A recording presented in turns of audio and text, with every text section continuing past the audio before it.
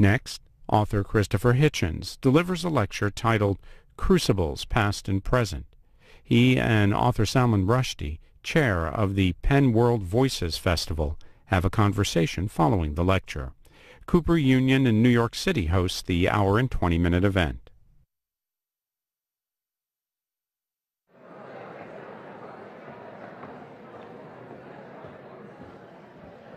Right, hello everybody. Thanks for coming. I'm Salman Rushdie.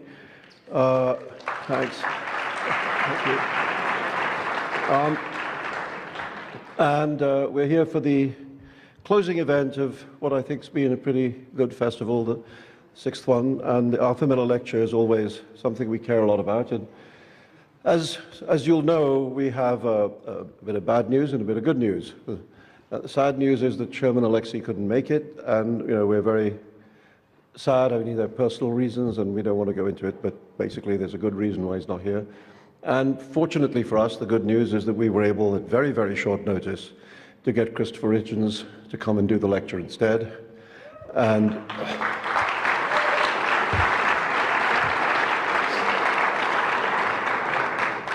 And he is over there. Christopher's going to talk. His title is obviously quite relevant to Arthur Miller, Crucibles, Past and Present. And the way we're going to do it is that he's going to talk for about 25, 30 minutes. Then I'm going to come up here and we're going to talk for about another 25, 30 minutes. And then, we'd love to throw it open to you and have you join in as well and ask questions of Christopher and like that. So without any further ado, Christopher Hitchens, author of God is Not Great and 1,000 other books. Here he is.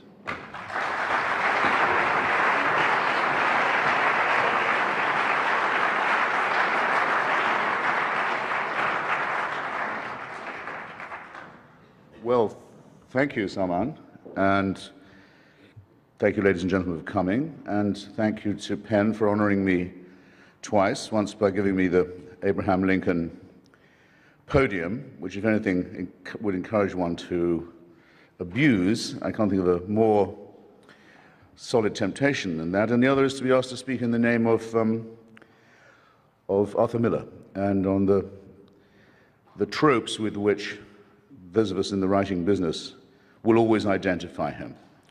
I don't consider myself supremely qualified to talk, certainly not in his name, but I can say that I knew him a little, that my wife and I were married by the same rabbi, the late Robert Goldberg, who married Arthur Miller to Marilyn Monroe. The same rabbi, in fact, who also was his character witness at the same time at the House Un-American Activities Committee, because it wasn't enough that Arthur was trying to get married to the woman considered the most beautiful in the world. He was at the time having to ask questions about whether or not he counted as an American at all. And I can't not tell you just a couple of things about him and Marilyn. I just can't, so I will. I can't not, so I will. When she was first introduced to the Miller family, Robert Goldberg, by the way, to the end of his life, resisted all efforts to buy from him her conversion certificate to Judaism, a subject to which she was fairly new when she met the Miller family. And Mr. and Mrs. Miller Sr. used to feed her, thinking she needed a bit of fattening up. And it often would begin with matzo ball soup. In fact, it would invariably begin that way, until the evening when she asked if they ever ate any other part of the matzo.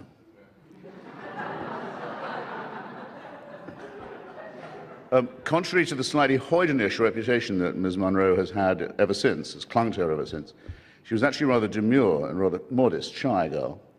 And the bathroom in the Miller house was a bit too near the living room. So out of shyness, I suppose you could say, pudeur, as the French would put it, she used to, when she retired there, turn on all the taps very loudly, just out of discretion, you want to not depress the in-laws. And after she'd gone, and Arthur turned to his mother and said, well, what did you think? His mother's opinion was very important to him. Mrs. Miller Sr. said, well, she's a very nice girl, but she sure pisses like a racehorse. Well, okay, I had to do that, but it's not strictly to the purpose.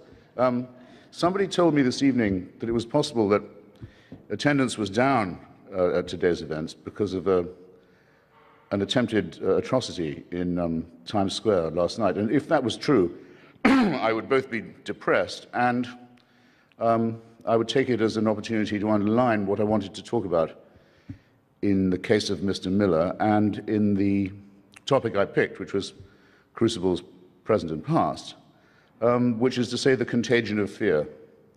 As the United States found out in the 1950s, it's incredibly easy, it's depressingly easy, shall one say, to get people who are the children of a revolution, who are born into a country that is governed by a constitution, with all the rights and privileges of a free society. It's very, very easy to get people to give that up, or to devalue it, or to panic and abandon the values of that constitution, in particular of its amendments, its wonderful amendments that constitute the Bill of Rights. And the reason why Arthur Miller was so important to us, and remains important, I think, to people who don't remember any of it, is that he was one of the very few Americans who would say, no, I'm not going to go along with this, and made out of it a famous play recalling an earlier time before the founding of the Republic, before the proclamation and promulgation of the Constitution, when there was an era of witch hunting, which is another way of saying clerical or religious panic, persecution,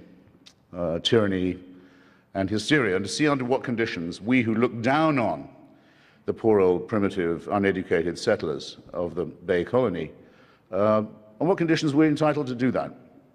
What gives us the right to condescend to people if we aren't sure in our own minds that we would be able, in the same conditions, to resist.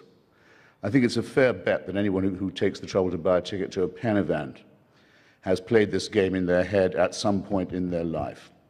How would I shape up? What would I do when the neighbors were being shipped onto the trains? Or maybe when, because that so often comes when it's too late, you think maybe I should have done something before they started putting them on the trains. When should I have started? Would it have been with the censorship?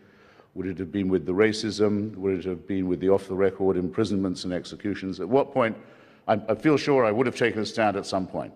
I would have been brave. We all have had to do this, and we've all had to look at societies contemporary to ours and in the past and ask, well, okay, what when the Fugitive Slave Act is still on the books and has been extended to the states of the North as well?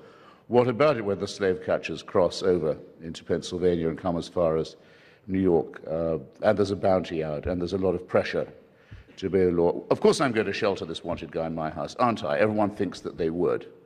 Everyone has it's a pleasurable imagination until you begin to doubt yourself, until you begin to think, I wonder if I would be that good. There's a wonderful poem by Edna St. Vincent Millay. It's called Conscientious Objector. I can't quote it all, but it begins, it's just come back to me, but it begins, I shall die, but that is all that I shall do for death. I owe him nothing. He's mounting up in the yard today. His horse, his hooves are clattering. He has business in Cuba, but I will not give him a leg up.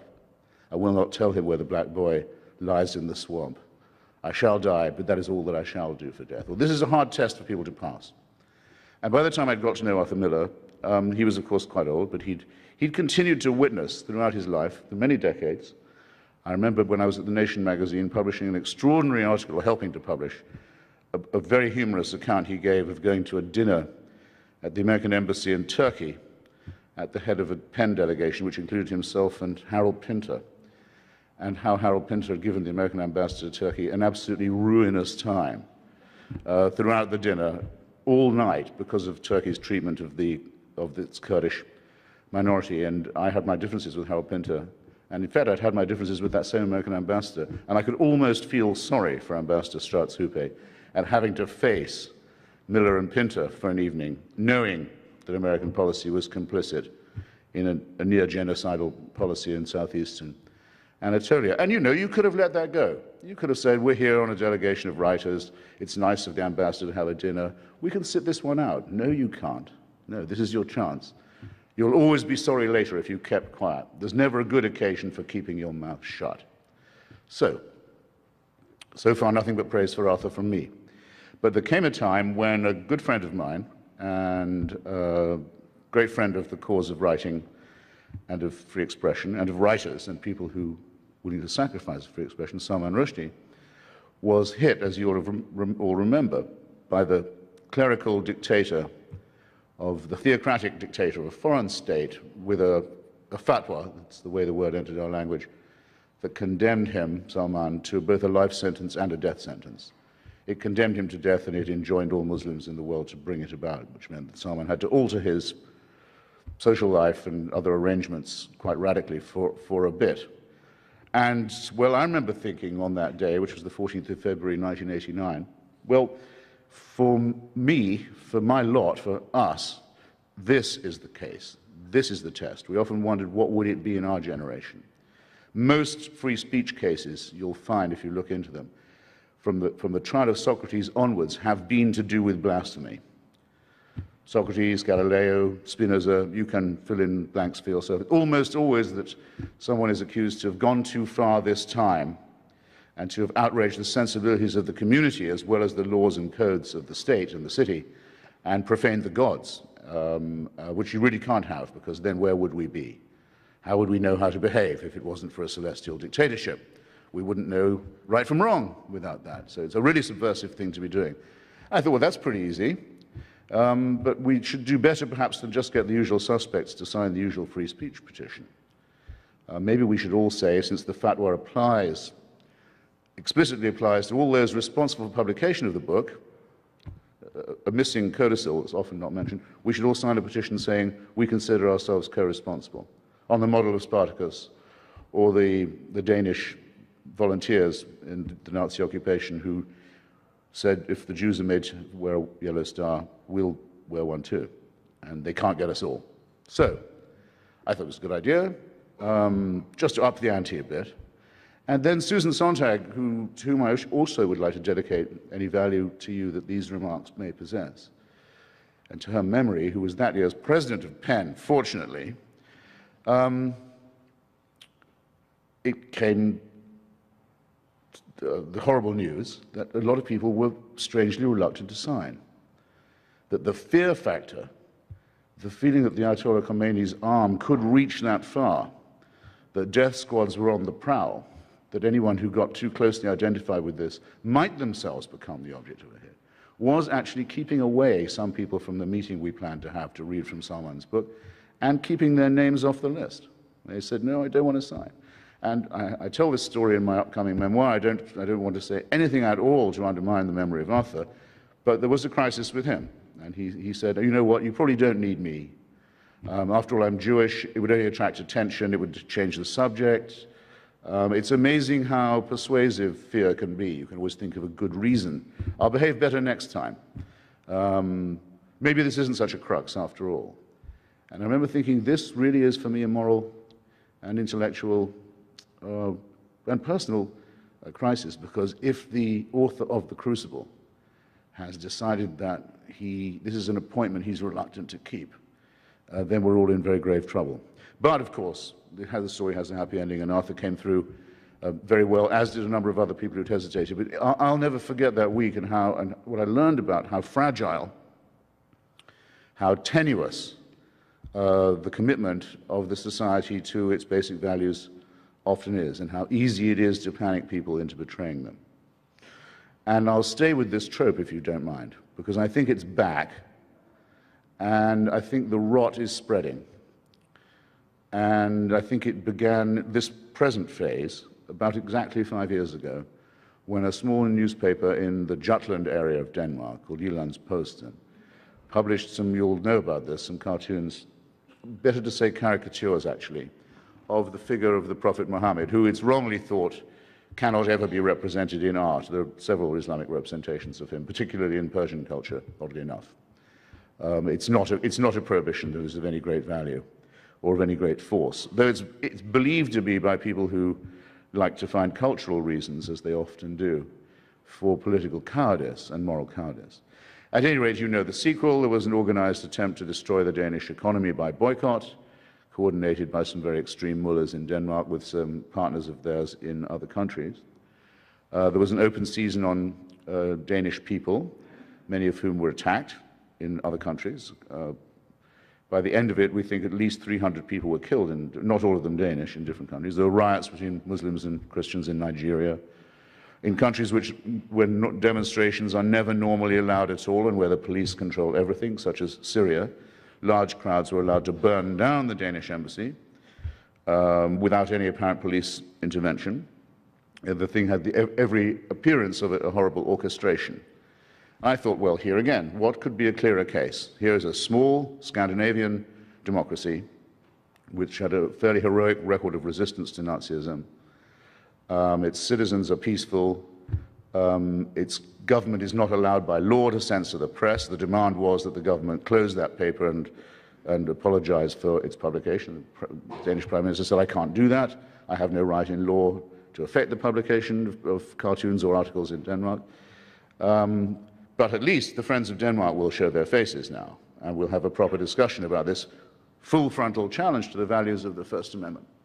Can't wait to see, for example, what the State Department will say.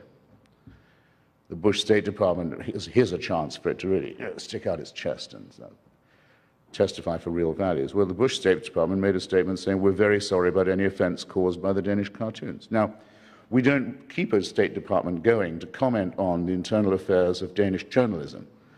The State Department could reasonably have said that wasn't its job. Its job is to say, we stand by our democratic allies, and we particularly feel appalled at the violation of its diplomatic immunity and the sovereign protection of its diplomat. Couldn't even go that far. The first thing was to apologize. Well, that's bad, but I'm not a diplomat. I live in Washington, but I'm not a politician. I'm a journalist. I thought, well, my profession, my great profession, will stick up on this point, and we'll have a proper discussion. And the first thing is to show the cartoons, because people must see what the fuss is about. I mean, if we don't live now in the age of the image, where do we live? Everything is image-driven, newspapers, magazines, and of course the television. Everything is to do with the pictures themselves, the ipsissima. Not one outlet in the United States would publish or show those cartoons. Not one network, not one national newspaper, not one news magazine. I couldn't even get them on in my column in Slate, which is online, though you could in the end go by link to find them, but the magazine itself wouldn't take responsibility to do it. A small magazine I work for, Skeptical, it's called the Skeptical Inquirer, secular magazine. It's not called Skeptical Magazine, it's called Free Inquiry. Pardon me, there are two I work for. Free Inquiry did publish them. I don't know if our circulation is even in 5 figures, but the bookstore chains immediately pulled all copies of our magazine from the shelves. And this was in response to no threat. It was in response to no pressure. It was in response to no danger at all. It's what, when I was a kid, we would say was crying before you were hurt. But I thought then, and I think now, it was a terrible capitulation. There wasn't anyone in the United States who would say, look, first order of business, let's see what the fuss is about. What do these pictures really look like? No one would take that responsibility. And nobody said it was for any other reason than fear. I know these people. I know these editors. I work for some of them. Why didn't you do it? What were you afraid of? We were afraid of reprisal. Well, of what value is your First Amendment? Of what value is the enormous money that you make out of free expression? The giant revenues that are to be made in a country that enjoys the right of free publication, if it won't be defended at the very first challenge. You think it can't get worse? Yes, it can. Yale University Press, which is run by someone who used to be a publisher of mine but won't ever be again, called John Donachich, decides to commission a book by a Danish scholar on the Danish cartoons, a learned subject, a learned treatment of the subject, including the vexed question of, is there permissible representation of the Prophet Muhammad in Islamic art?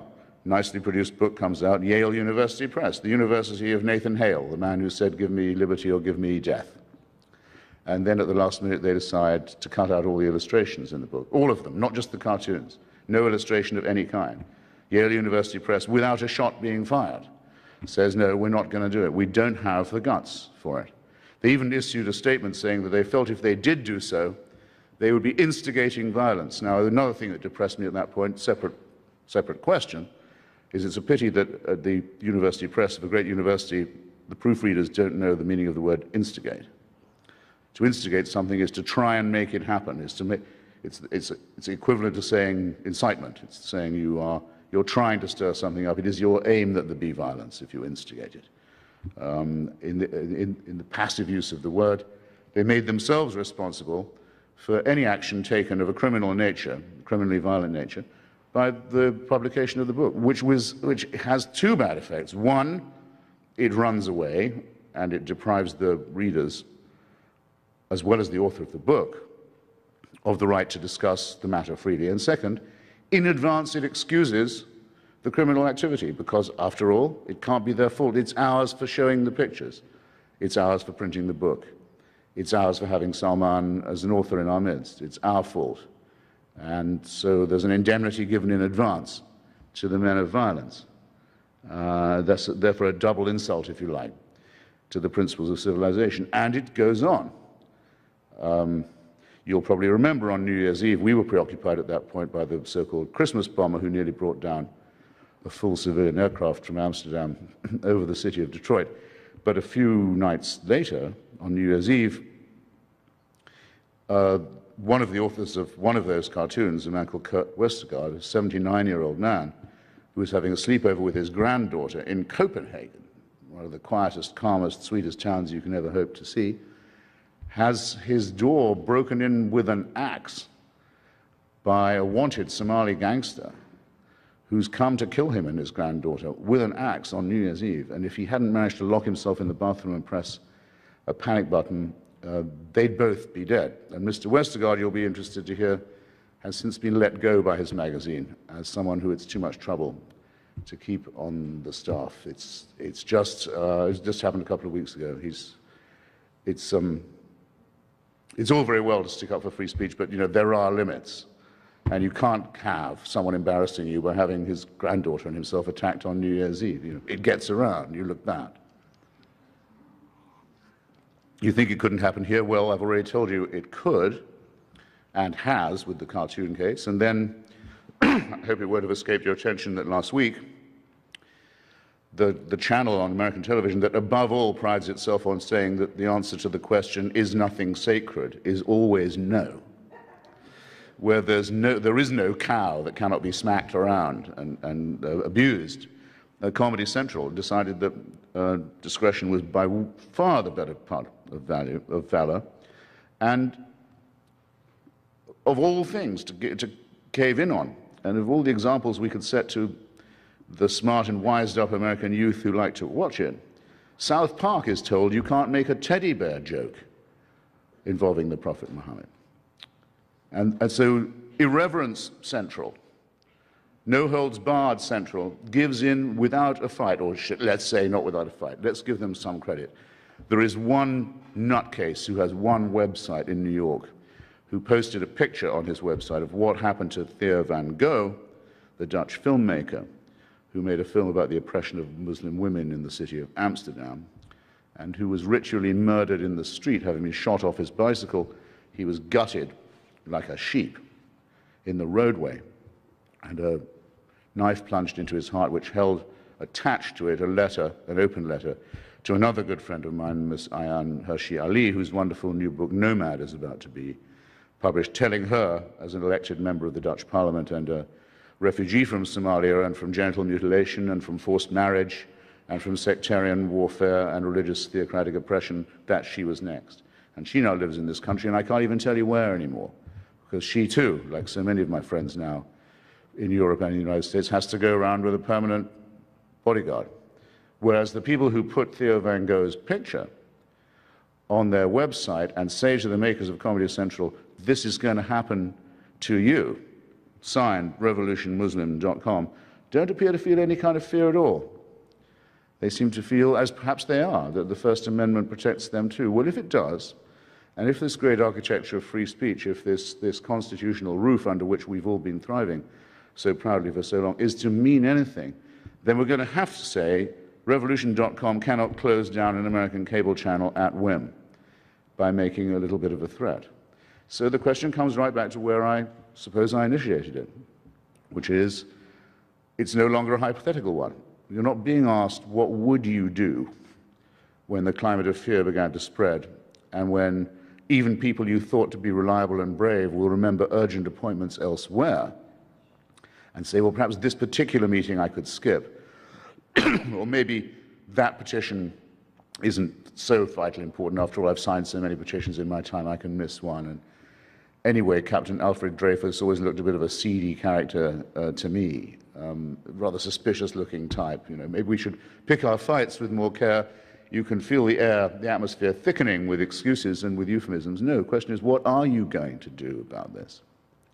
What are you going to do about it? Now, if what I was just told is true, the ranks of this very hall this evening were thinned not by the prospect of having myself instead of Sherman Alexie, forbidding enough as it is, but by a fizzled nothing of a bomb in Times Square. Look, you are the children of a revolution.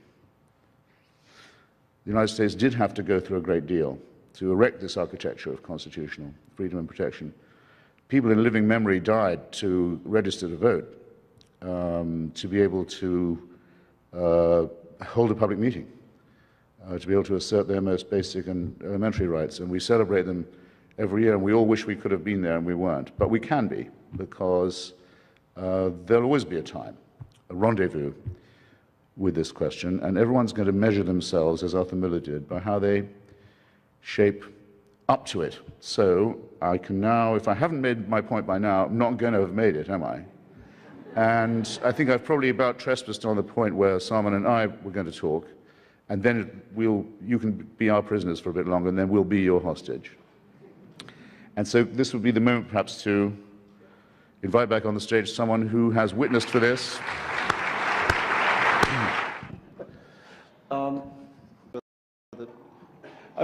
I'm just going to want to, in some random way, respond to a few of the things you said, and then we can. Let's talk about the cartoons a bit more, because it seems to me that there's two separate issues about things like the Danish cartoons which get conflated. One is the question about should the cartoons have been published in the first place?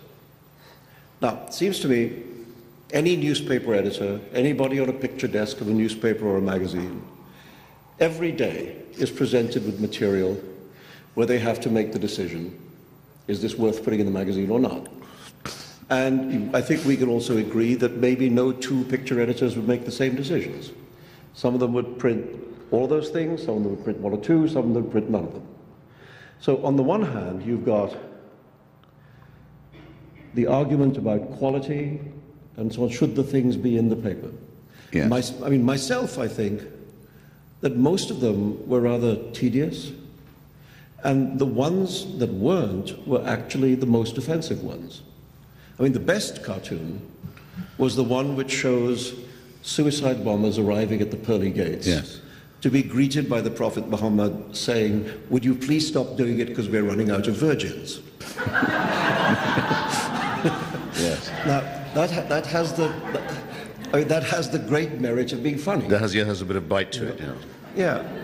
And actually, the one with the turban, the bomb in the turban, was similarly, a perfectly legitimate, strong, satirical point. And well drawn, too. And well drawn. And so those two, the ones that people got most exercised about, would actually be the ones that I would, if I was a picture editor, that I would have published, and many of the others were just beyond bland.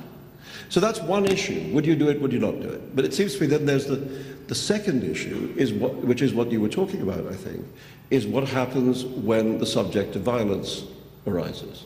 And at that point, it seems to me the subject changes. The subject is no longer about whether you should publish or not publish these things, but about how do you respond to violence. Yes. Do you respond to it with cowardice or courage? And at that point, it seems to me that every newspaper in the world should publish the Danish cartoons. Not because they like them, and not actually because they particularly want to insult Islam, but just to make the point that you don't give in to threats. Yes. And so I think sometimes, when people start talking about the cartoons as objects, were they good or bad, were they offensive or inoffensive, that's one half of the point. But the second half of the point is the question of the response to violence. And I think that's one of the things that has got very blurred recently. Well, should I comment Yeah.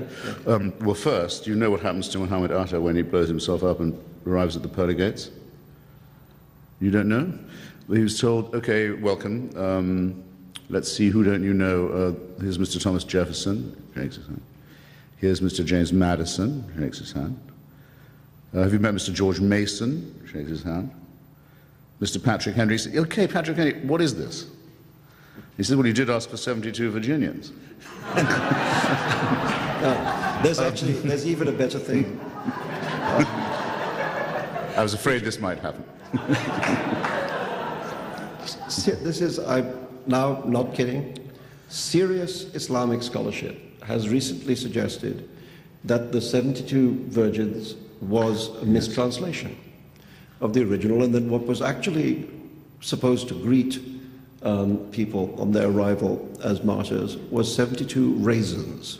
Yeah. Raisins or white grapes. You know, there's a Syro-Aramaic mistranslation of the Quran that appears to have done a lot of damage. I think one of the few good reasons for believing in the afterlife is wanting to see the faces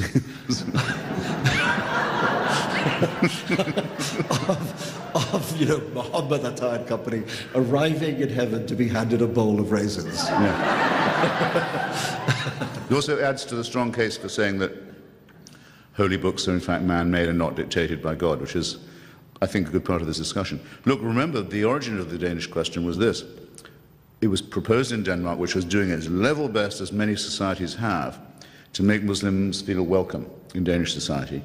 It was thought the world's school children should learn about Islam. We should have a book for kids, a cartoon book, you know, all you need to know, Islam for beginners kind of thing. But they couldn't get any cartoonists, children's cartoonists, to do it because they were afraid of making a mistake, of upsetting someone. So it was to satirize this reticence and this fear that Fleming Rose, my friend, the editor of G-Line's Post, and said, all right, let's have a cartoonist competition and we'll see if we can represent the prophet. So it begins with this reticence. The second thing is, you're right, of course, that people should do it out of solidarity. And you're right, of course, that it's a judgment call in point of taste in the first instance. But once it's become a matter of violence and controversy, there's a second stage where you have to report it. Yes, you do. Which everybody did on the front page, except they reported it without the content. Yeah. Let's do it without the picture. I can't really think of a parallel of what, I mean, they would say, well, Picasso's gone too far with Guernica. You know, he's taken an obviously propagandistic attitude towards the Spanish Civil War. There's a huge row about this painting. You'd be very interested to know more about it, but unfortunately we can't show you what it looks like, because that would be inviting reprisal from Franco or something. I can't think of but even worse now was everything is image. Everything is imagery. And one of the most, I think, mealy-mouthed pieces of language that is developed to justify this kind of behavior is a kind of reinvention of the meaning of the word respect. Now, it seemed to me, when I was growing up, that respect meant that you took people seriously. It didn't mean that you never disagreed with them. To respect someone is to say, okay, we'll take on what you have to say, and if I don't agree with it, I will offer a counter-argument. The idea that it would be disrespectful to someone to in any way disagree from their system of belief is a new idea, is a new meaning of the term respect. And it seems to me to have nothing to do with respect. And what it actually means is I'm too afraid to do it. So what you have is cowardice masquerading as respect. And that's become more and more and more common, very clear in the case of the cartoons.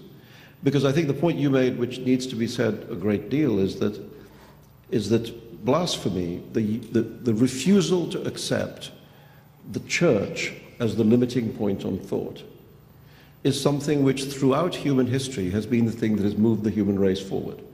I mean, you mentioned Galileo and Socrates. And one should also remind people that the trial of Jesus Christ was a blasphemy trial. Sure was. And from those three, you could say you have, Western religious belief, Western scientific understanding, and Western philosophy. They all emerge from blasphemy cases. Yeah, and he was asking for trouble by saying he was the Son of God. Yes, yes. Yeah. He knew what he was doing, as they used to say meaningfully about you. I remember that. I always was amused, or not amused, it wasn't funny at the time, When people said that about me that I knew what I was doing, it would be really strange, I thought, to spend 5 years writing a novel and not know what you were doing. Yeah. What would that be, that act? But then another thought, though, which I meant to intrude earlier, you were raised a Muslim. Yeah, well, so you can be accused of apostasy. I know, except my parents were about as Muslim as a chewed-off fingernail. I've always thought that the great gift my parents gave me was to not be religious.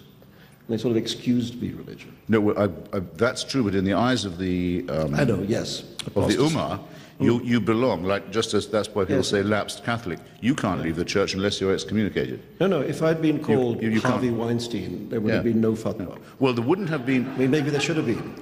That's another question. Yes, actually, that's a very tempting. No, never mind. Let's not go. But with you and Ayan Hirsi Ali and with Chaslima Nazreen and many others, there's the question of apostasy, which Muslims can, if they like, claim as their internal affair. What's interesting now with Denmark is a new line, and Comedy Central, and a couple of other events in London, is that the line's being crossed now. You don't have to be a Muslim to be brought within the range of reprisal. I remember quite soon after the attack on the Standing Verses being sent by a fan a T-shirt on which was the legend, "Blasphemy is a victimless crime." Which, you think about it. And then you realize that it's completely in line with your, with God is not great, because of course it's God who is the victim who doesn't exist.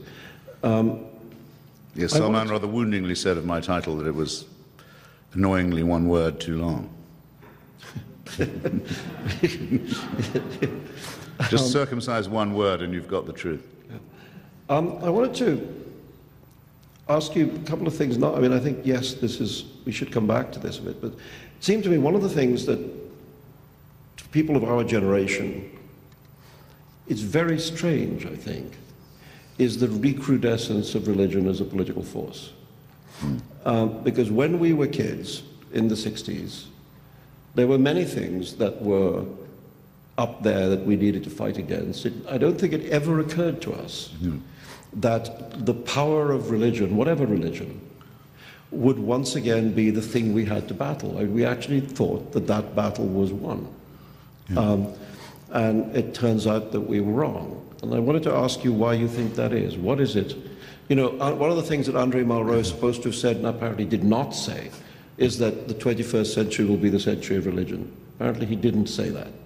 But it seems so far, on the basis of 10 years, to be the case. And I wonder why you think it is that this battle that we all thought was over has returned to become the central battle of our time. Well, Lenin apparently really did say that he thought the last battle would be between communism and Islam, partly because Islam was a competitor in the Third World against imperialism, which in some ways it can still represent itself as being. So I think that a approximate cause, not an exact one, but an approximate cause would be a contributing cause, probably is the collapse of communism. Not least in the Soviet Union itself, or rather in former Soviet territory itself, where now, for example, the Russian Orthodox Church, the old patron of serfdom and Tsarism and anti-Semitism, is now fully back in a very dangerous nationalist form.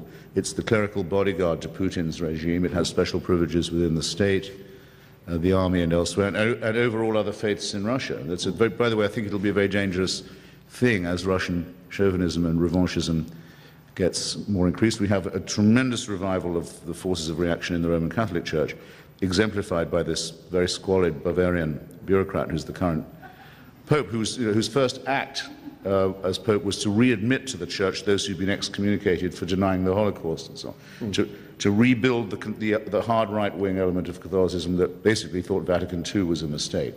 So re-fundamentalizing what they still think of as the one true church. Then you have the crazy settlers in occupied territories in Palestine who think that they can bring on the Messiah by stealing Arab land. And then you have the Christians who say, wouldn't that be a great idea? We support the Jews as the rope supports the hanging man. They bring on the apocalypse, we get Jesus back.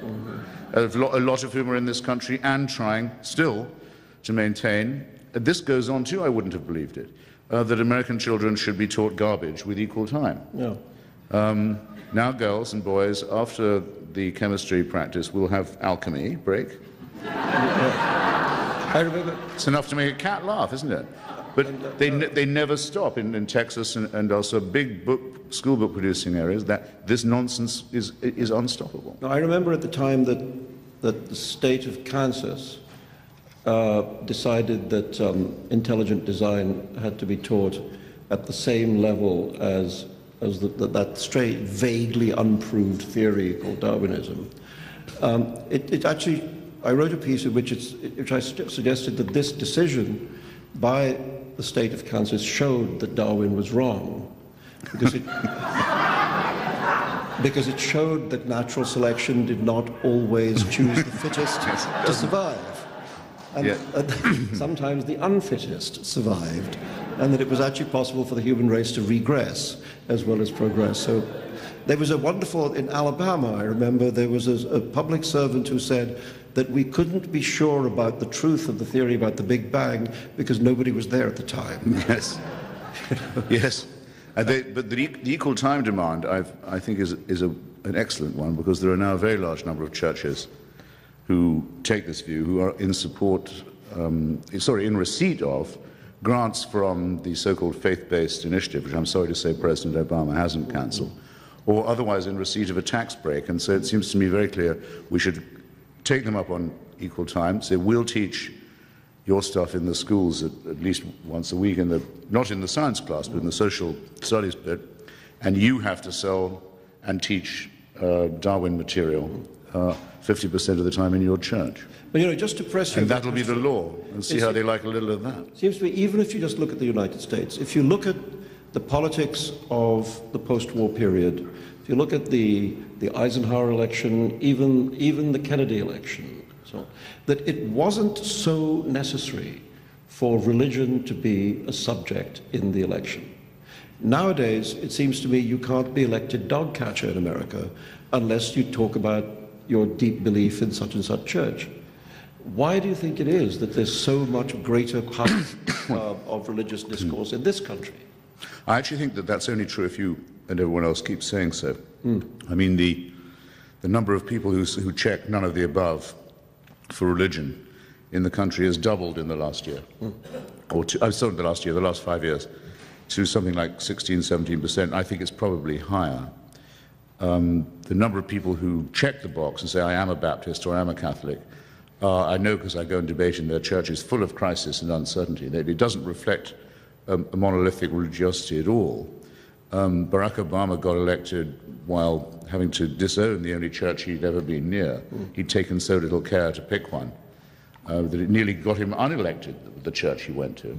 Since hasn't been to a church at all, and ended his inauguration speech, which I attended, with a very good quotation from Thomas Paine. So I'm not sure at all. I think if a person of reasonable integrity and honesty and presentability, let's say, was able to face the electorate and say, I personally don't attend a church and don't have a belief, I think there's every reason to think they could win. Well, I hope you're right. The political right in this country clearly thinks that the religious card is well worth playing. Yes, but the Christian right have had a very thin time lately, and the Catholic right as well. I mean, who really now thinks that the Catholic Church has any moral right to tell a politician that they'll be denied the sacraments if they don't conform? I mean, I'd like to see them try it again. I really do. Would like to see that. Well, that would once have been a very dreadful threat. To move it outside this country, let me just ask you, given the Huntington thesis, all these ideas about clash of civilizations, what do you think? Do you think these are wars of religion, or are they wars, as many wars of religion have done, wars which use religion as a cloak for other discontents? Well, I'm sure it's both, but a lot of the latter. I mean, remember that the Crusades, which the Muslim world goes on about a lot, and quite understandably, began with a huge pogrom against European Jewry. Then when they more or less finished that, nearly finished it, they moved across the Bosphorus, or not across, but to the Bosphorus, and destroyed Byzantine Orthodox, Eastern Orthodox Christianity, which they thought of as a heresy and an anathema. So before they even got to Jerusalem and started butchering the Muslims, they'd settled accounts with the Jews and with the only other papacy, the only other Christian rival, excuse me, in the picture. So I think Sir Stephen Runciman is probably quite right to say that at that point, the Crusades were the most retarding experience that human civilization had ever undergone, and we're still suffering from the consequences. It was an intra-Christian war that led to the Crusades. Likewise, as you can see in Iraq and elsewhere, there's at least one civil war within Islam, between the Sunni and the Shia, against Ahmadi Muslims, for example, who are considered heretical, especially in Pakistan, against Sufism. It's becoming a warlord religion almost, Islam, because there are dueling fatwas issued by separate authorities, unluckily for them in some ways and for us. They don't have a pope who can put a unified line everyone has to follow. There are various centers of power, and often they want to settle these disputes on non-Muslim soil. Yeah. I mean, after all, no Sunni government ever supported the fatwa against you, I think. That's true. Yeah, that's true. Well, I mean, it was no government at all, actually, other than that of Iran. And that was partly for political reasons, because actually when the protests against the Satanic Verses began, they were largely financed by Saudi Arabia. And the Iranian fatwa actually hijacked a Saudi campaign, thus enormously pissing off Saudi Arabia. And it's one of the reasons... No one outbids the Ayatollah. Yeah. No, well, I mean, I just would like to point out in regard to me and the Ayatollah Khomeini that, you know, one of us is dead. Yes.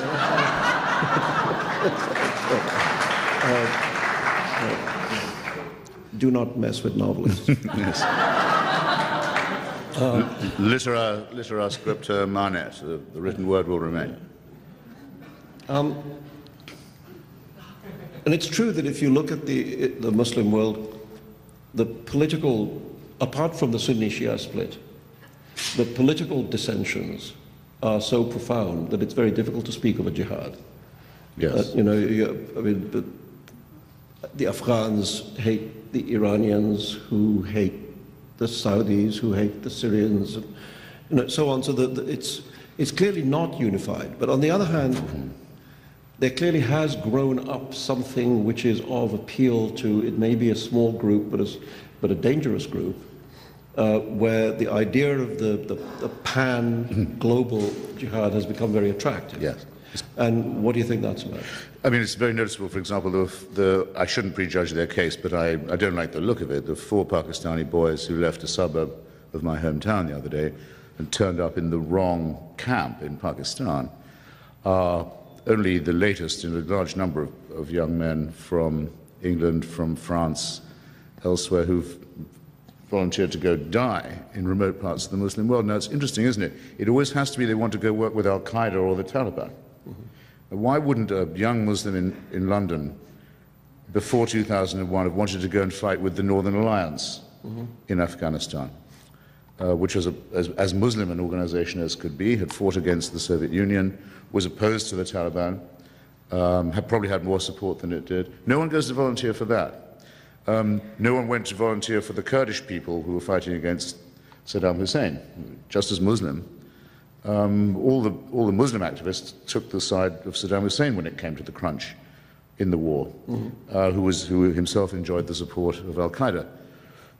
If not in a military operational sense, he had the sympathy of their proclamations. In some horrible way, it's thought that you're an Uncle Tom if you're any other kind of Muslim. Yes. The authentic stuff has to be the most horrible, the most extreme, and the most completely consecrated to violence, that consecration being sealed by self-destruction, suicide.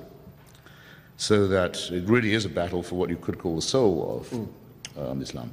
I sometimes think, I wondered what you think about this, that in the way that Soviet communism, Soviet-style communism, kind of burned through a large part of the world and then burned out, there's an argument which says that in those countries where radical Islam has become most powerful, it is also most disliked. That's to say, you know, the people of Afghanistan, a very large majority of them do not like the Taliban. A very large majority of the population of Iran does not like the rule of the Ayatollahs. Sure. The people of Algeria who flirted with the feasts of the GIA very rapidly moved away from them. Iraq? Iraq has totally isolated the Al-Qaeda.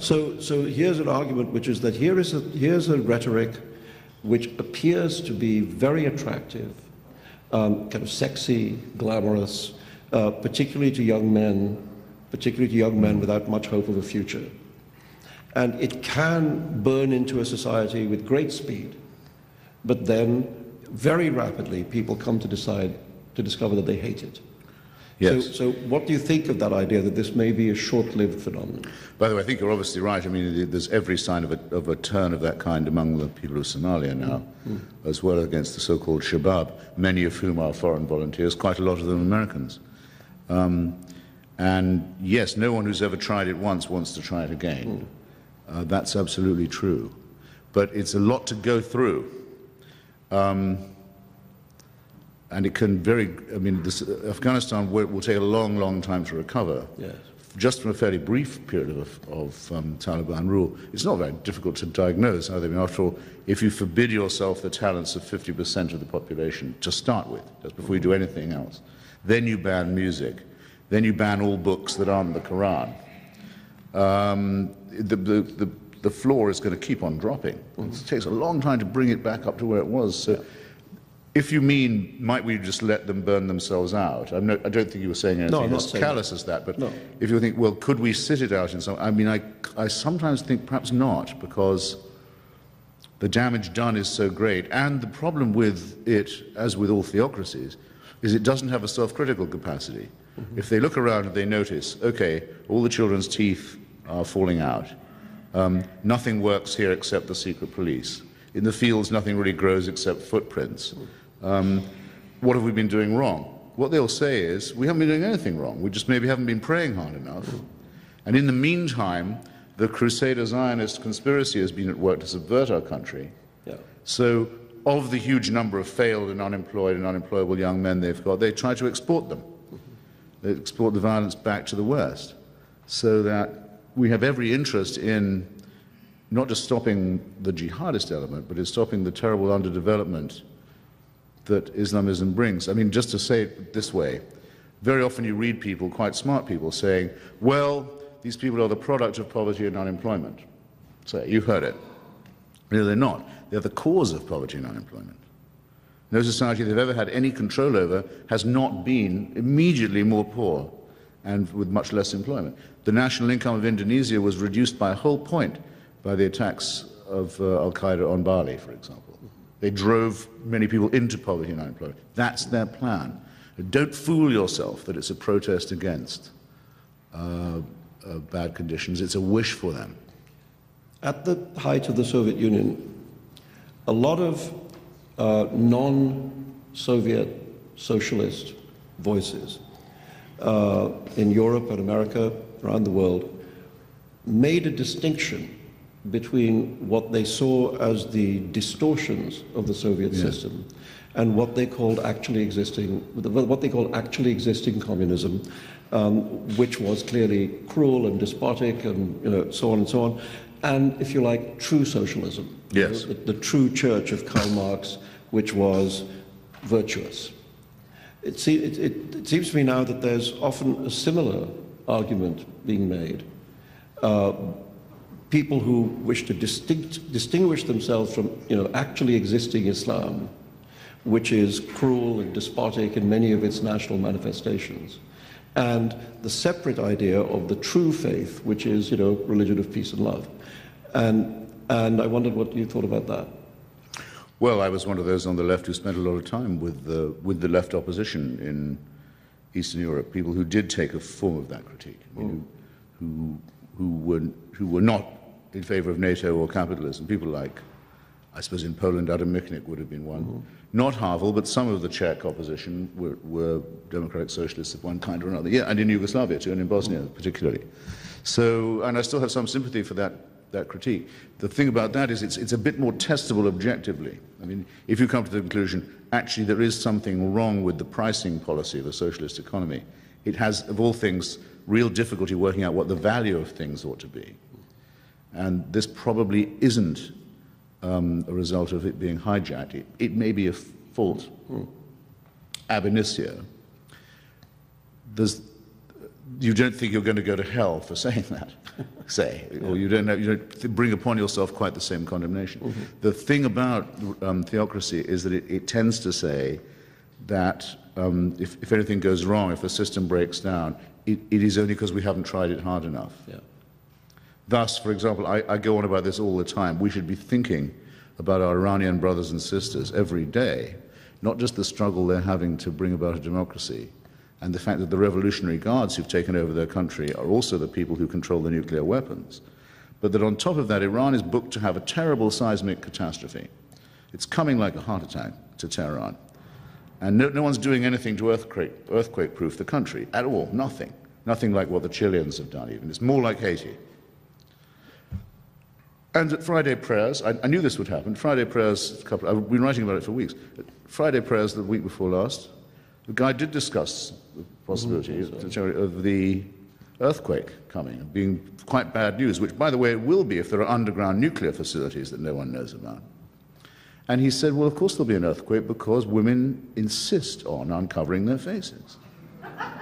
Yes, the promiscuity of women. This was the official sermon of Friday in Tehran. The sexuality of women was the cause of the earthquakes. Yes. Now, both of us have suffered from the seismic.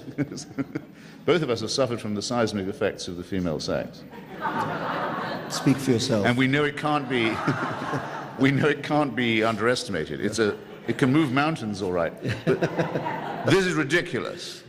But they know they have to have an explanation. And, well, I don't think even Stalinoid Marxism ever quite crapped out to that degree. Yeah. It's a new low. That's right. Look, before I want to open it up to the audience, but just before we do, I want to ask you one question on a different subject, which is something like the subject that Sherman Alexie might have been addressing, which is to do with the future of journalism in the new age we find ourselves. And clearly, you've spent most of your life as a working journalist, and we live in a moment when the environment is being transformed. And yes.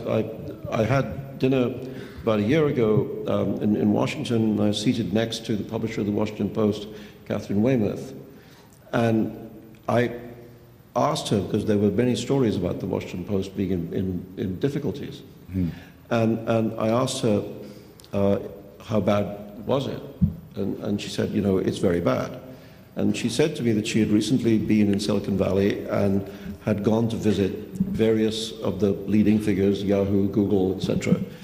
And she had said to them, she asked them, if you were me, what would you do?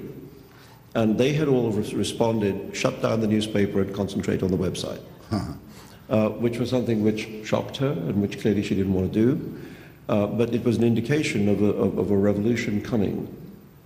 Now, the worry, of course, for many of us is that the internet has not yet shown itself to be capable of supporting a news-gathering investigative project of the kind that great newspapers have supported. Yes. So if the print media die and the internet fails immediately to replace them, what are the prospects, if you like, for the truth?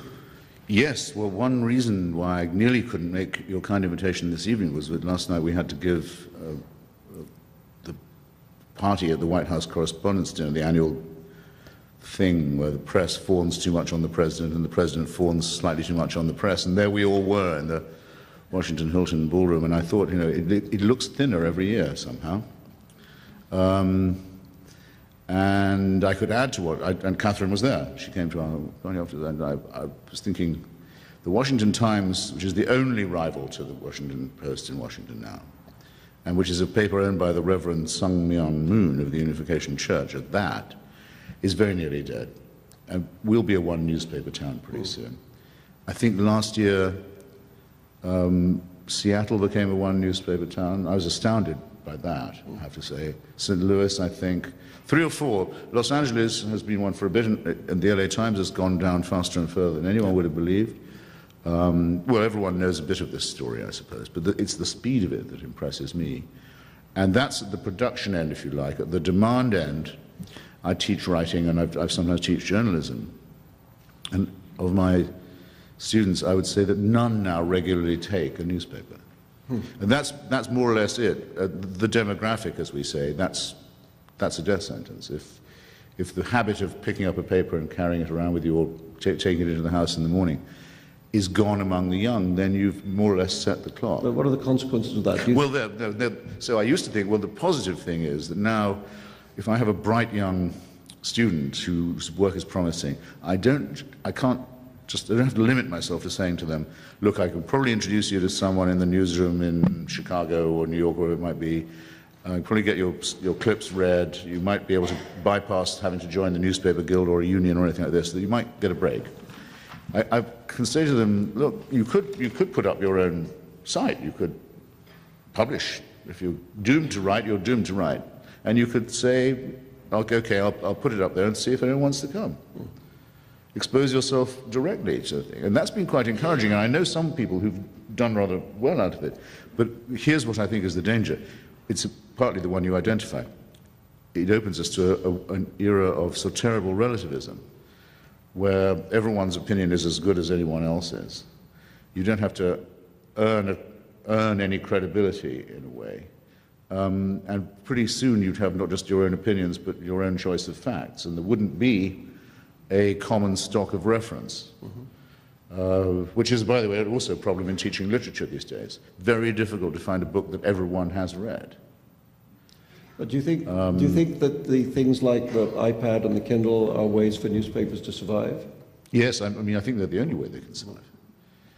But it won't postpone. It won't postpone. I don't think people who weren't buying the New York Times weren't buying it because they couldn't get it on Kindle, or will now read it because they can get it that way. And there's actually an easy proof of that. I think I was in. I hate taxi TV, don't you? Yes. But one particularly abject thing that happened to me the other day in New York was, it was a New York Times ad, clearly pitched to the youth market in that fawning way that older marketers talk to young people, or the people they imagine to be young, and say, just get the weekend edition.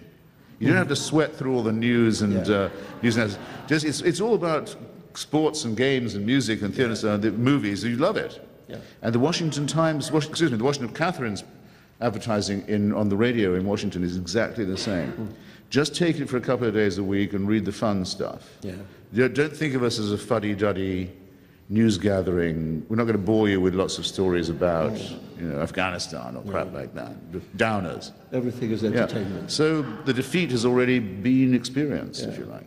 Right. It's a shame. I was telling someone before about, has anyone seen The Paper with Michael Keaton? Film. Great. And Marisa Tomei? Great movie, I think, about a day in the life of a hack tabloid journalist in New York.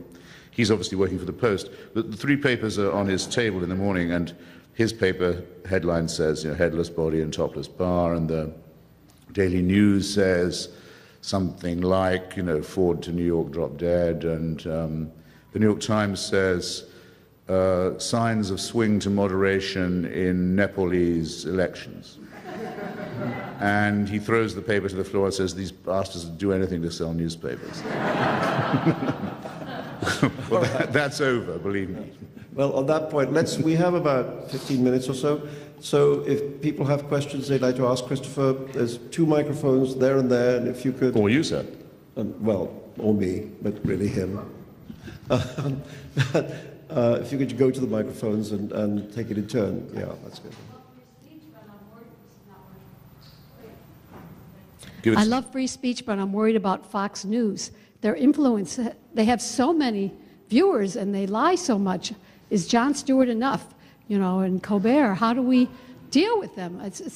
They just make all the noise in the world. Yeah, I sometimes feel that I'm not as judgmental about Fox as I might be, but it's because I was brought up for a large part of the early part of my life in London, where there's no pretense of objectivity in journalism, where you know what you're getting. You look at the newsstands and they're ablaze with different papers that are party-oriented, that are run in the interests of certain proprietors, not least among them Keith Rupert Murdoch, who I last saw at 3 o'clock this morning by the French embassy swimming pool, with a wife half his age. Yeah. Looking by the way, as if he's got a lot of good years left in him. So I don't get shocked so easily. What I don't like is a paper or an outlet that pretends to be objective and is not. I think that's much more of a danger. Yes. Yes. I'd like to ask both of you what you think about, there's a there's been a relatively recent court case about the Pledge of Allegiance in which the plaintiff was arguing that it's a semi-prayer, you know, especially the part where it says under God, and trying to discourage and trying to make it, you know, illegal to force kids or encourage kids to say that during school. I wondered what you thought about that. Well, I know the case very well, and I think Mr. Newdow, who brought it, is actually a slight pain in the ass. Because instead of saying what he should have said, which is that the Pledge of Allegiance was written and promulgated and became popular and well-loved right across America in the 1880s, written by a socialist who was trying to bring America society back together after the Civil War, and was trying to think of a pledge that anyone in the country could recite, whatever their background. He went on like that. I pledge allegiance to the flag of the United States of America, to the republic for which it stands, one nation, indivisible, with justice, liberty and justice for all. It's beautiful. In the McCarthy years, the time of the toad, as Arthur Miller and Lillian Hellman used to call it, it was objected by some big mouth at a Flag Day ceremony, a cleric, where Eisenhower was president and was also present, said, this pledge could be recited by a child in Moscow, word for word. So how could you make it so it couldn't be? New problem. How could we have a pledge that couldn't be recited in Moscow? Shove in two words where they don't belong, destroy the rhythm of the thing, and make it religious, put in under God. So what you want to say is, no, I'm for original intent. I'm a strict constructionist. I want the pledge back the way it was. Most people are under the impression that it always had those words in, and the atheists are coming to take it out. This is stupid. But of course, it's flat out unconstitutional to ask a child to say under God. You may not do that. First Amendment is beautifully written. There's no wiggle room in it. Congress may make no law respecting an establishment of religion. Thank you. Great Britain is having an election this week, and one of the candidates who seems to be doing very well, Nick Clegg of the Liberal Democrats, is a professed atheist. Mm-hmm. If he does very well in that election, does that mean something changing in Britain, something new that we don't have in this country? No, England is very different to the United States in this regard. When Tony Blair, who is deeply religious, was running for office, his main kind of flag catcher, Alistair Campbell, said openly afterwards that they deliberately played down his religious beliefs because it would lose them votes. Now, in England, to be religious is to be a flake. and who would vote for you if that's what you know, like I remember when George W. Bush was asked early in his presidency if he ever consulted his father now that he was president, and he said, pointing upwards, no, because he had another father to whom he would refer. Now, if he were to say that in a British general election, he would be run out of town on a rail. Yes. I've always thought that actually what George Jr. was saying is, I'd rather talk to any father than that one. But young Mr. Clegg, as I think of him, used to be my intern at The Nation magazine. And of course I would have hired him if he was a Muslim, but I'm glad to know that he still isn't a believer in any holy book. And what someone says is true. In fact, I could have answered the last gentleman's question by saying this. Maybe we should just force all Americans to have prayer in the schools, because I don't know a quicker way of bringing about the mass production of atheism among the young. And that's certainly the reason for the secularization of British society is that religion is compulsory in English and Scottish and Welsh schools. It has to be a certain Christian Protestant kind, and the Queen is the head of the church as well as the state and the armed forces, which means that the moment her heart ceases to beat, it should never happen, but the moment that does happen, Prince Charles becomes the head of the Church of England, a bat-eared Muslim fancier with no taste in women. And that's what you get for founding a church on the family values of Henry VIII. But I think, no, the truth is, I think that in England it's just not an issue that Nick Clegg is not religious. No one would dream of bringing it up against it, no, and they would rebound on them if they did. No. we'll see how well he actually does on the day. I mean, I don't know what you think, Christopher. I think you could argue that in the end people will swing back towards the traditional two parties, or that the anti-Labour sort of landslide has now gone so far that they're actually going to do even worse than the opinion poll suggested, and that actually we will have a two-party state, but the Labour Party will be the third party. I think it's a three-party society encased uncomfortably within a two-party duopoly, and every now and then it comes out again. It did with Jeremy Thorpe, if you remember, at one point in the 70s, and I think a large part of the vote for Mr. Clegg is a call for proportional representation, which now has to be discussed seriously. Well, we'll find out on Thursday. Yes. Yes. I was really sad to hear you say that when the Danes were trying to get a Muslim book for children, they didn't go to Muslims and ask, how do we do it? And that may have prevented the cartoons from happening, the cartoon contest. And the other thing is all the talk about religion. It's really the extremists, the fanatics. It's not the mainstream, anyone, I believe, that's causing any difficulties anywhere. And I'd like your opinion. Well, the question, I mean, what you say sounds persuasive, and I don't know, by the way, that they didn't go to consult. They would have done, Muslim authorities, but the question would be, well, which ones would those be? Because there are quite a number of imams in Denmark, but the ones who started the row about the cartoons are very extreme, and they're, I'll come to your use of that word in a second, and weren't going to, I think, allow any discussion of the subject that they did not themselves control. So if you went to one Muslim authority, all you'd be doing was inviting yourself into a schismatic row between different factions of Muslims, which would have been a very depressing way to introduce Danish school children to the subject. That's the first thing. The second thing is the word fundamentalist or extreme has the following difficulty for me. Either there is a word of God or there is not. In my opinion, there is not. But if someone says, no, you know what, I think God did speak at Sinai, or did speak at the baptism, the Jordan, or did intervene to dictate texts of the Prophet Muhammad, why does that make you a fundamentalist? I mean, I think it's an extraordinary thing to believe. But if you say, no, I don't really believe that, what you are is not a fundamentalist, you're not religious. Fundamentalism says there is God's word, there is revelation, there has been revelation. Atheism is to say there hasn't. Belief is what? To split that difference, it can't be split. Yeah, I think we might even be able to discover a slight difference between Christopher and me here. I mean, Bring it on.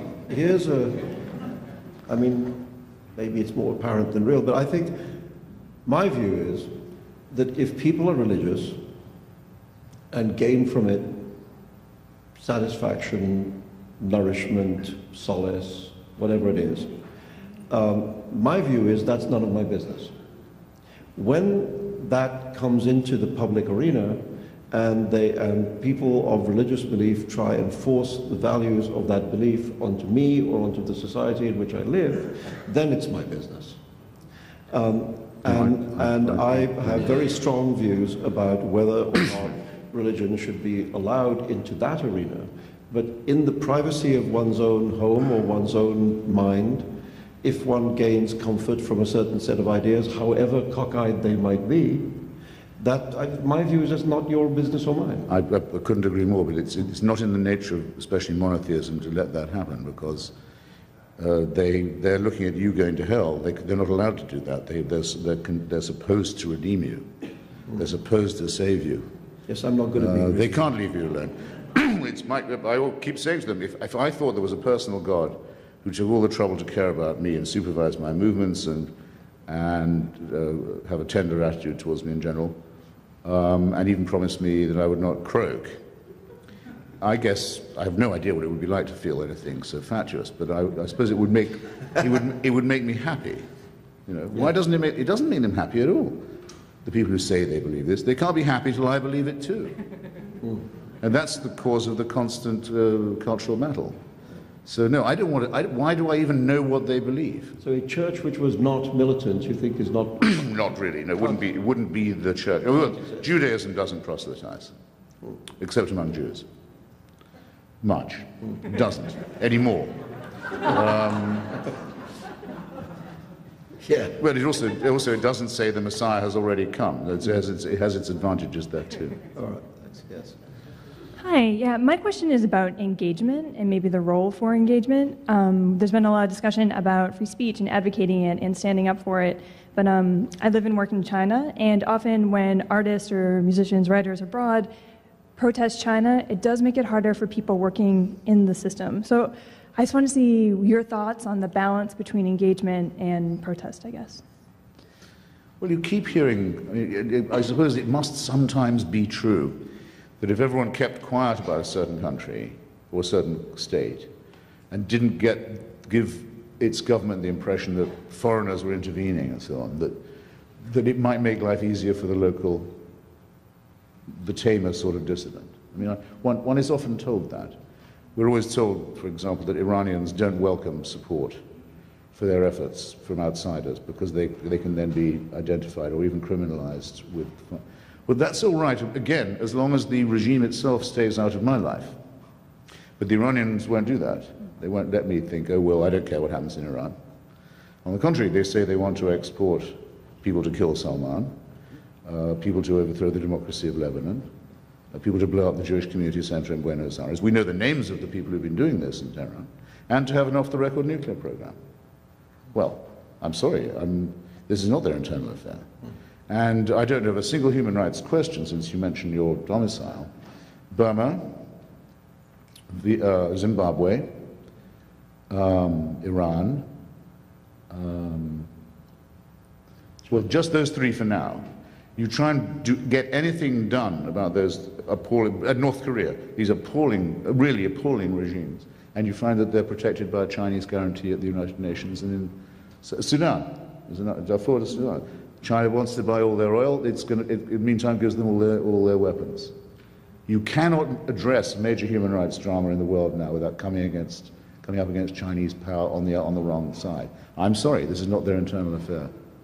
I'd also add to that, if you look at the experience of Penn American Center, I'd say two things. Every time that Penn has supported a writer in difficulties or arrested, whatever, in whatever country, we have heard back from those writers that it was enormously valuable to them to know that their case was being seen by the rest of the world and that they gained great strength and nourishment from the fact that their case was being highlighted. So certainly in the cases of those writers who have been on the front line, to them it has mattered a great deal that their case was given prominence. But there's another thing, which is if you look at these so-called awards that Penn gives every year to writers, which actually obviously those are writers in jail, so the award is a way of highlighting their plight. There is an enormously high percentage, which I think is somewhere around 90%, of those writers being released from jail within a 6-month period. And it is because that's very encouraging. Tyranny does not like publicity. It is one of the curious weaknesses of tyrants that they want to be liked. And if you could show them that they are not liked and actually that the world thinks they're assholes because of what they're doing to that writer or those writers, it's sometimes easier for them to release those writers and stop getting that kind of bad publicity. And this has been our experience in country after country for many, many years. So I would say about the publicity that on the one hand it gives strength to the good guys, and on the other hand it very often discomfits the bad guys so much that they actually change their behavior. Yes? Yes, I was wondering if you could give specific examples of great literary novels that are now being censored in Muslim societies. I'm very sympathetic about Satanic Verses, Children of Jabalawi, God Dies by the Nile, and so forth. But is there anything right now, and if so, would it be Al-Azhar that's doing it? Is it Saudi Arabia? Is it Iran? And could you give the name of the book and the author? Well, the most famous book that is Baudelairized in every single Muslim country, is not published unexpurgated in a single Muslim country at this point, is The 1001 Nights The Arabian Nights. The Arabian Nights, the most famous book in the history of Arab literature, cannot be published uncensored in any Arab country. Why? Because it's full of naughty bits. There's a lot of sex in the Arabian Nights, and oddly, there's very little religion. God doesn't make many appearances in the Arabian Nights, but men and women having a great deal of sex make a lot of appearances. And so there it is. Only the most famous work in the history of the literature is the one being censored. Iran has to authorize the publication of novels by a board of censors every year. There have been years, I don't know if this is one of them, but there have been years recently when not a single novel has been approved for publication. So no novels have been published. No novels were deemed worthy of publication. So the censorship is at a very extreme level. It's also, I think, partly an aspect of underdevelopment.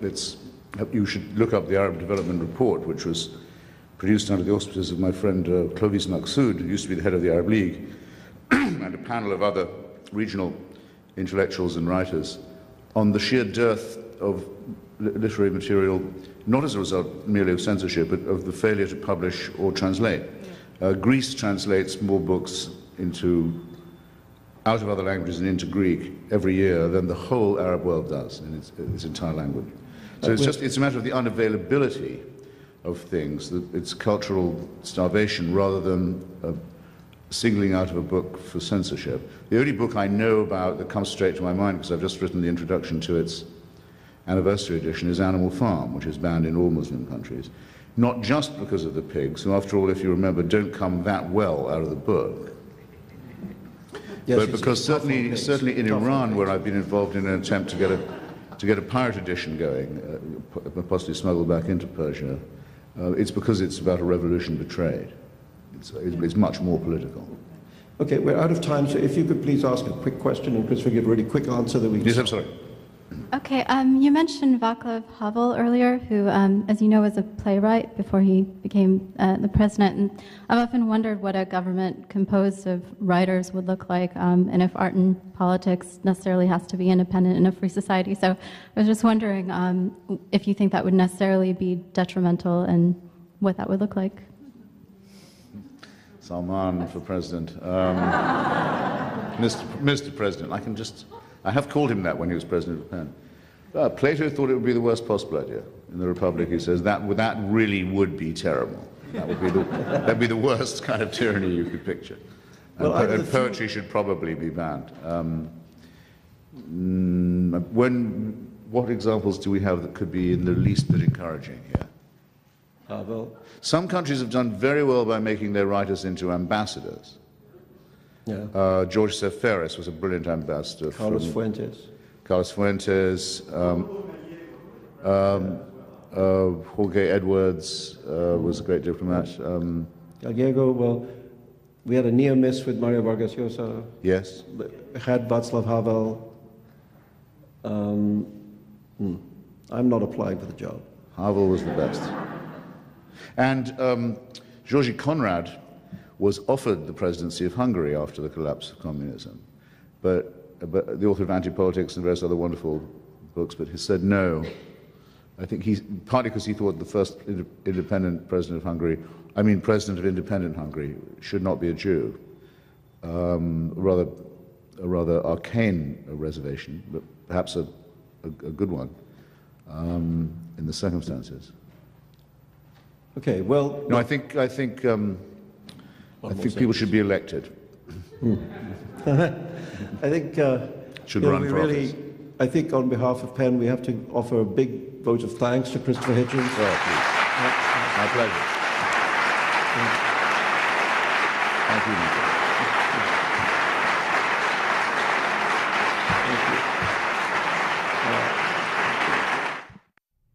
Christopher Hitchens is a contributing editor at Vanity Fair magazine and a professor of liberal studies at the New School in New York City. His books include Why Orwell Matters, God is Not Great, and the forthcoming memoir, Hitch 22. For more information, visit penn.org.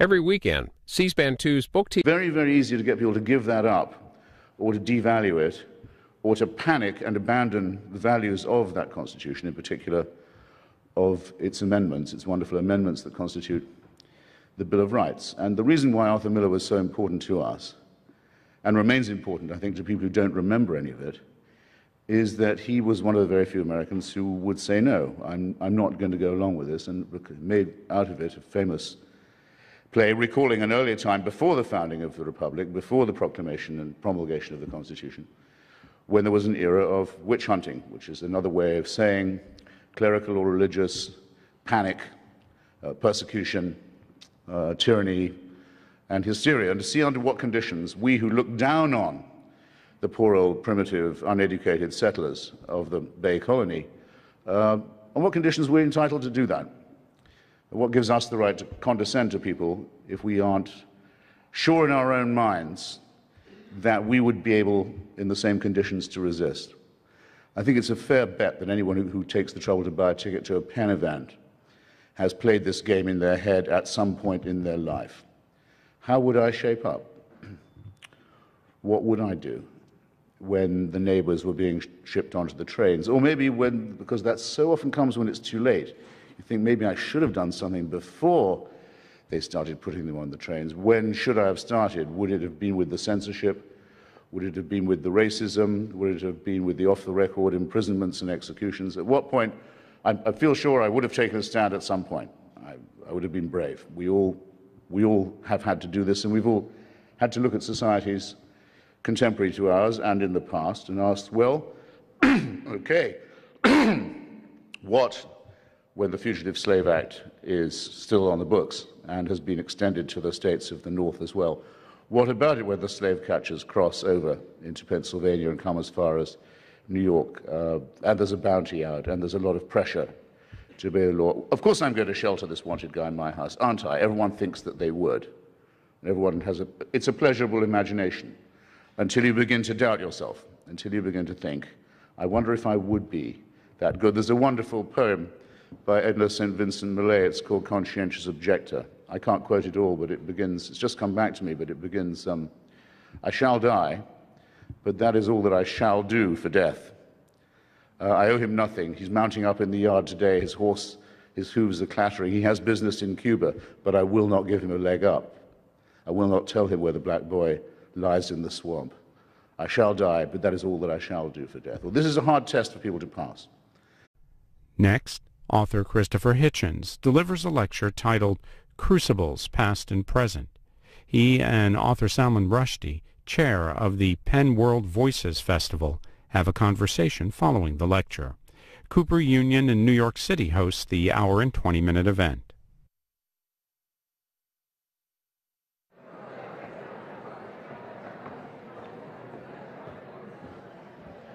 Right, hello everybody. Thanks for coming. I'm Salman Rushdie. Thanks. Thank you. And we're here for the closing event of what I think's been a pretty good festival, the sixth one, and the Arthur Miller Lecture is always something we care a lot about. And as you'll know, we have a bit of bad news and a bit of good news. The sad news is that Chairman Alexei couldn't make it, and we're very sad. I mean, there are personal reasons, and we don't want to go into it, but basically there's a good reason why he's not here. And fortunately for us, the good news is that we were able, at very, very short notice, to get Christopher Hitchens to come and do the lecture instead. And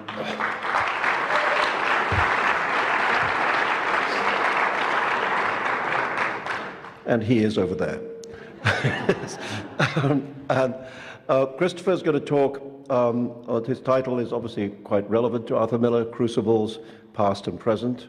And the way we're going to do it is that he's going to talk for about 25, 30 minutes, then I'm going to come up here and we're going to talk for about another 25, 30 minutes, and then, we'd love to throw it open to you and have you join in as well and ask questions of Christopher, and like that. So, without any further ado, Christopher Hitchens, author of God is Not Great and 1,000 other books, here he is.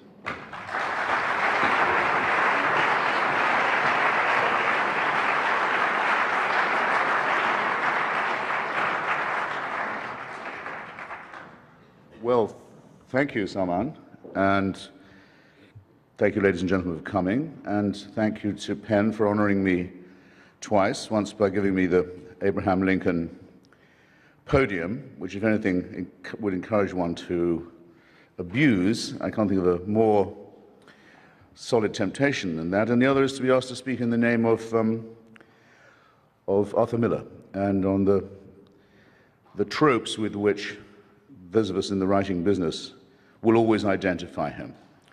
I don't consider myself supremely qualified to talk, certainly not in his name, but I can say that I knew him a little, that my wife and I were married by the same rabbi, the late Robert Goldberg, who married Arthur Miller to Marilyn Monroe, the same rabbi, in fact, who also was his character witness at the same time at the House Un-American Activities Committee, because it wasn't enough that Arthur was trying to get married to the woman considered the most beautiful in the world. He was at the time having to ask questions about whether or not he counted as an American at all. And I can't not tell you just a couple of things about him and Marilyn. I just can't, so I will. I can't not, so I will. When she was first introduced to the Miller family, Robert Goldberg, by the way, to the end of his life, resisted all efforts to buy from him her conversion certificate to Judaism, a subject to which she was fairly new when she met the Miller family. And Mr. and Mrs. Miller Sr. used to feed her, thinking she needed a bit of, fattening up. And it often would begin with matzo ball soup. In fact, it would invariably begin that way, until the evening when she asked if they ever ate any other part of the matzo.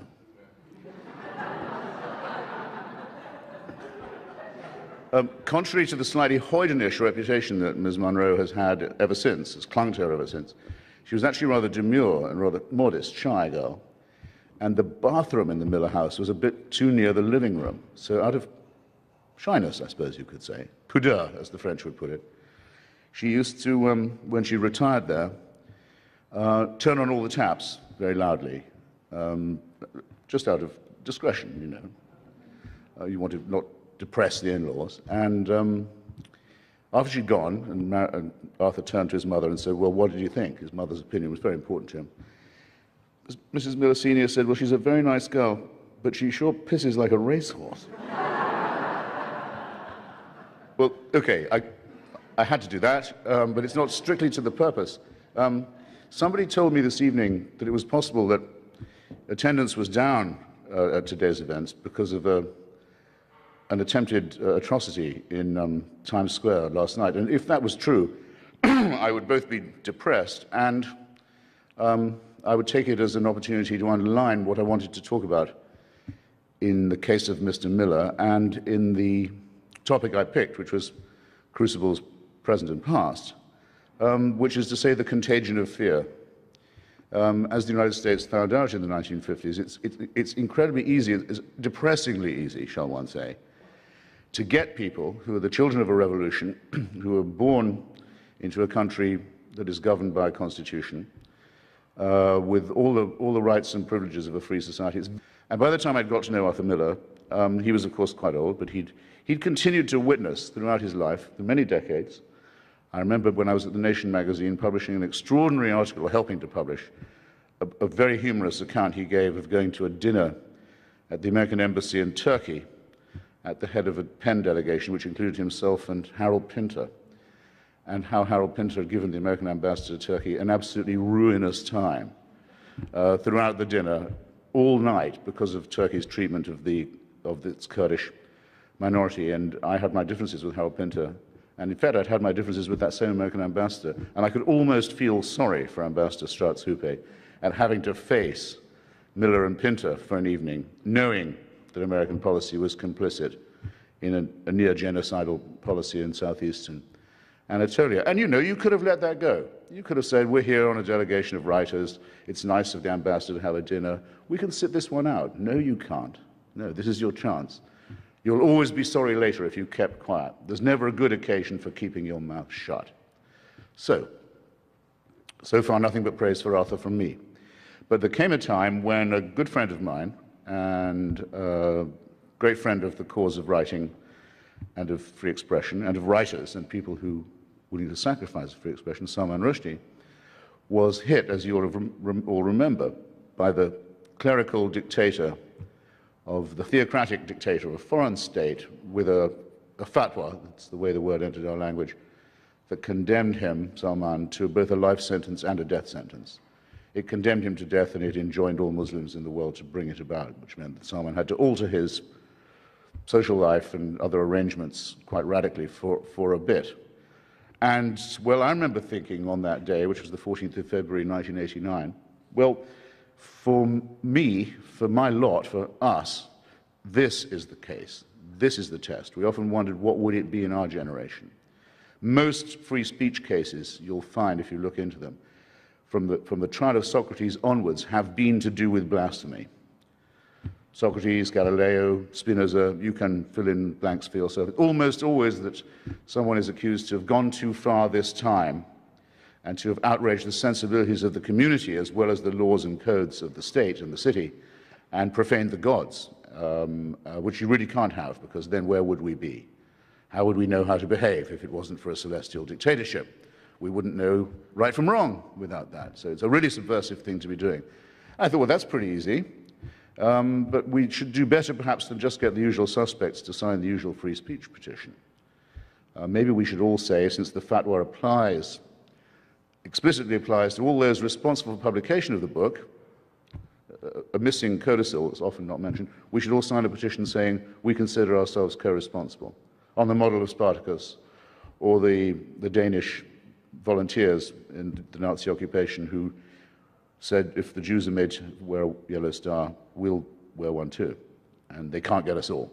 So I thought it was a good idea, just to up the ante a bit. And then Susan Sontag, to whom I also would like to dedicate any value to you that these remarks may possess, and to her memory, who was that year's president of Penn, fortunately, it came the horrible news that a lot of people were strangely reluctant to sign.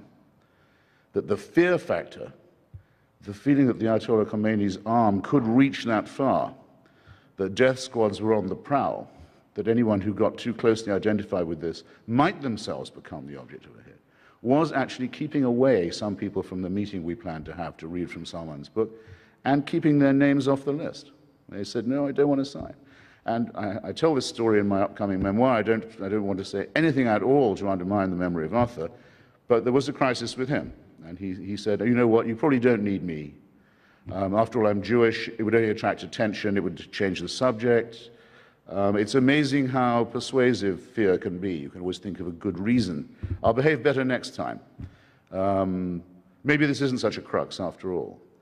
And I remember thinking, this really is for me a moral and intellectual and personal crisis, because if the author of The Crucible has decided that this is an appointment he's reluctant to keep, then we're all in very grave trouble. But, of course, the story has a happy ending, and Arthur came through very well, as did a number of other people who'd hesitated. But I'll never forget that week and what I learned about how fragile, how tenuous the commitment of the society to its basic values often is, and how easy it is to panic people into betraying them.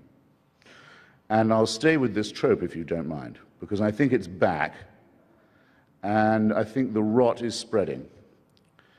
And I think it began this present phase about exactly 5 years ago, when a small newspaper in the Jutland area of Denmark, called Jyllands-Posten, published some, you'll know about this, some cartoons, better to say caricatures actually, of the figure of the Prophet Muhammad, who it's wrongly thought cannot ever be represented in art. There are several Islamic representations of him, particularly in Persian culture, oddly enough.